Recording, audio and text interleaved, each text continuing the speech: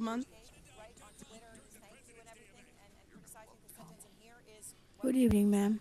Good evening. It's nice to see you all again. Haven't been here for a couple of months.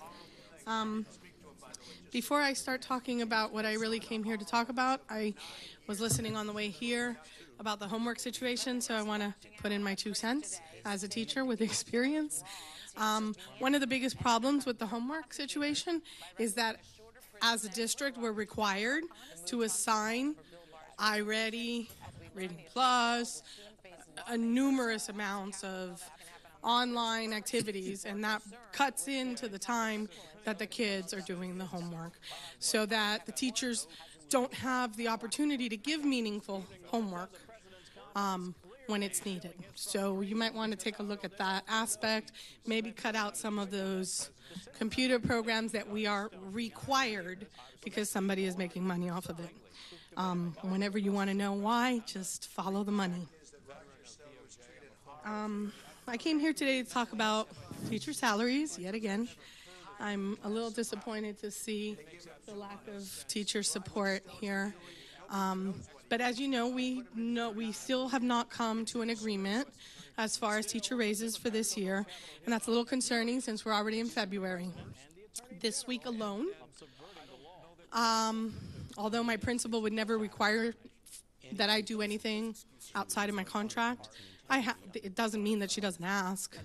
I've been asked to supervise in the cafeteria during my duty-free planning. I have been asked to give ESOL test during my planning time. I have been asked to come in for FSA parent night on my own time. These are all just extra things outside of my contractual agreement and outside of the payment that I receive for being a teacher for the past 26 years. Sorry, I didn't know I was coming today, so I'm not 100% prepared as I usually am.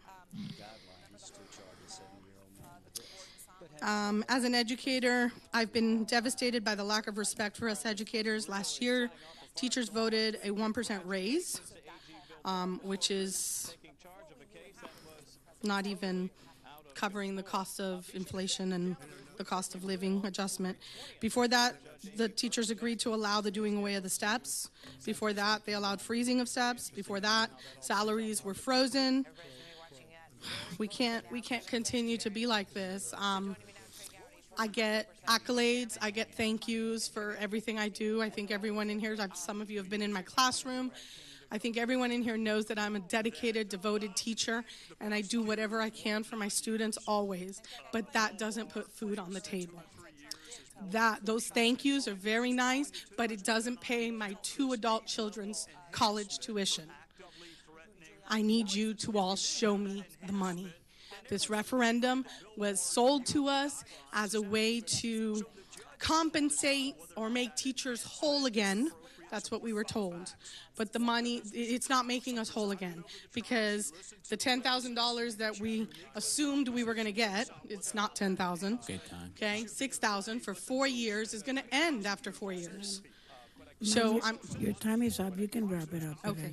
So those $24,000 are not going to compensate me for the 10 years that I lost my steps, where I lost about $12,000 a year. We really need to negotiate this contract. We need to pay the teachers what they deserve, and we need to show that to them now. Imagine the photo ops you would get if you did right by your teachers. Thank you, ma'am. Thank you.